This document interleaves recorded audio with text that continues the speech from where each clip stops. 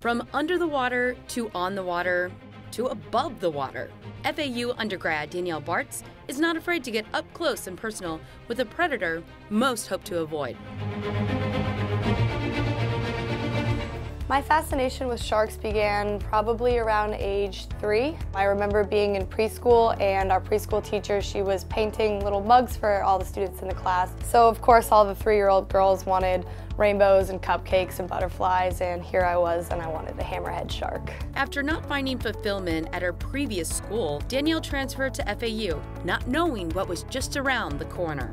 Upon coming here, I was just blown away with how top-notch our faculty was, and I soon learned about Dr. Kajiura's lab. So he's a really big name in the shark community. He's been on Shark Week and Discovery Channel. All right, the sharks are here. As I became established as the local South Florida shark guy, media would come to me and say, hey, our news helicopters have this footage of these sharks aggregating near the shore. What's going on? But Kajiura found very little published research on black-tip shark migration. This is a real opportunity here. The sharks are coming to us. What better chance to study them and learn more about this migration? This internship has been a dream come true for Danielle. We go out on the boat and actually physically tag sharks.